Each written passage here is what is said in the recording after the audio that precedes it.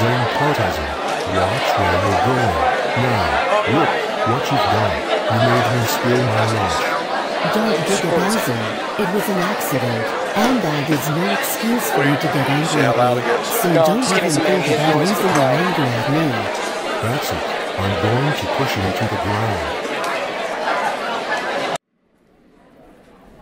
Dark Giga Bowser, explain to me on what's going on here. Zan Partizanne ran into me on purpose and made me spill my lunch on the floor. It was her fault. No, it was an accident. It was not. Yes, it was. Stupid. Shut up. No, you shut up. Both of you, stop it right now. Dark Giga Bowser, go home right now while I call your parents about this. You are suspended for 10 days. And Zan Partizanne, I know it wasn't your fault, but please don't have an argument with anyone again, okay?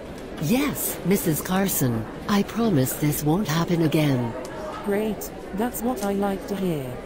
When the Giga Bowser got home.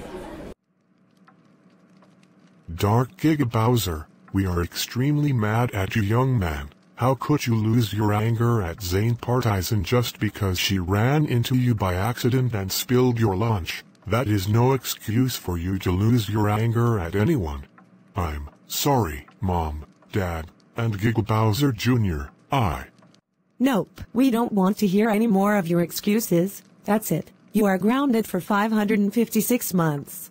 Go upstairs to your room, right now, and stay there until further notice. I hate you, Mom, Dad, and Giga Bowser Jr. You guys are the worst.